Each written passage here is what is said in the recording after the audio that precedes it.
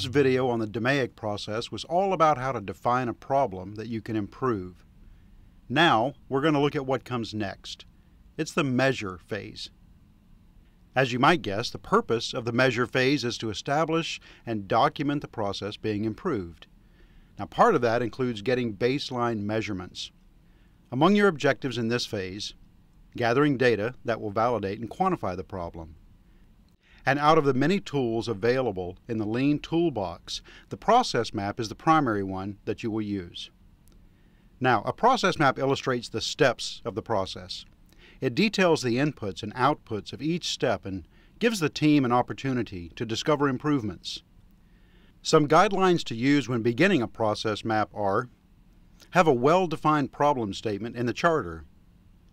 Create as a team and involve the process owners. Ask questions and walk the process to really see the sequences of activities. In doing so, look for the 8 types of waste. Document the as-is state of the process. When you look at how things run currently, answer questions like how much, how many, or how long. If you can't see how things are done today, how can you improve them? To help you create a process map, here are 5 steps to guide you. First, identify the steps in this process, otherwise called your process steps. Again, remember to walk your process and gather data on how much, how many, and/or how long. In step 2, list all the outputs of each process step. In step 3, list all the inputs required to create the output of each process step. With step 4, you classify the process inputs as either critical, controllable, standard operating procedure, or noise. Critical, X, means the inputs are statistically controllable. Controllable, C, is where the inputs have a direct relationship to the overall success of the output. Standard operating procedures, S, are inputs that represent the generally accepted practices of the process. And with noise, N, you're dealing with inputs that are difficult, expensive, or impossible to control.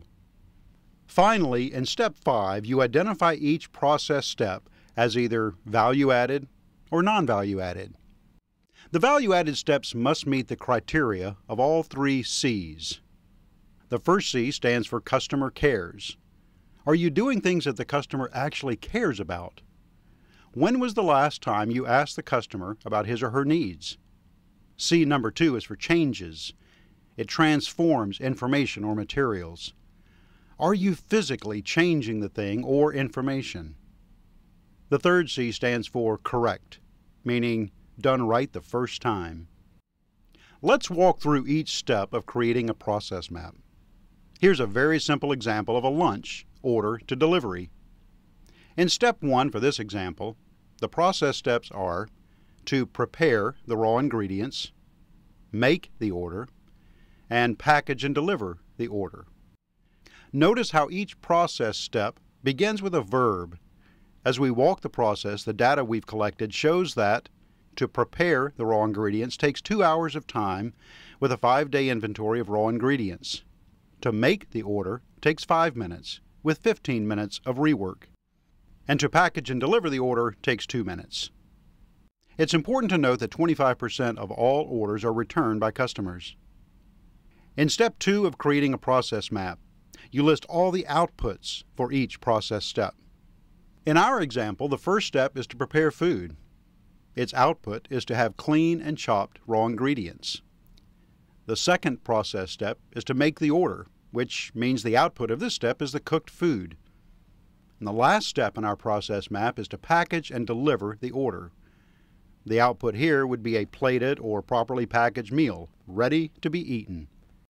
For step 3, you list all the inputs required to create the output of each process step.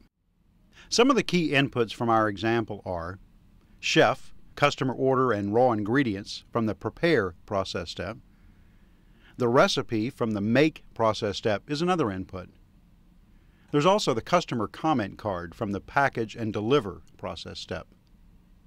In step 4, you classify the process inputs as either critical, controllable, standard operating procedure, or noise.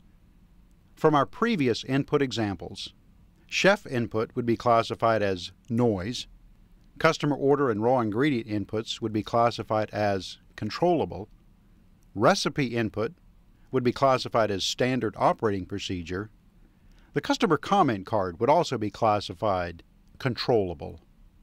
Step 5 is to identify each process step as either value-added or non-value-added. For our example, all 3 process steps just happen to be value-added because they meet all criteria of the 3 C's. Now, this is not typical for most processes. Once you've completed a detailed process map, key controllable and/or critical inputs will become apparent. These controllable or critical inputs are the starting point for actions that you'll take in the next DMAIC phase. Next stop, analyze.